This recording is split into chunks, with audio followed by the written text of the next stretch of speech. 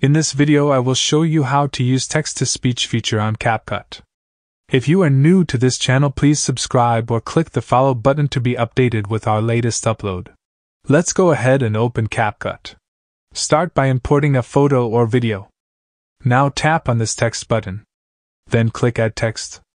You can type in the text box or just paste the text from your notes.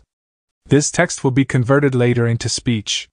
Adjust and place the text anywhere in the frame.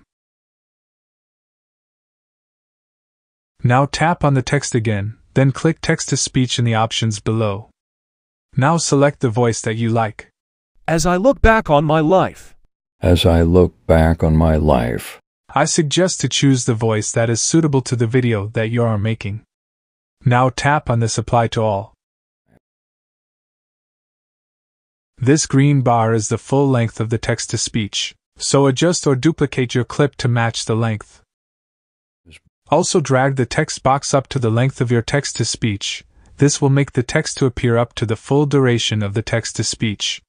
As I look back on my life, I realize that time is both a thief and a giver. It steals moments that can never be reclaimed, but it also offers opportunities to create memories that will last a lifetime. Overall, just be creative on using this text-to-speech feature now that you know the basics. For more how-to tutorials, please subscribe or click our other videos to keep on watching.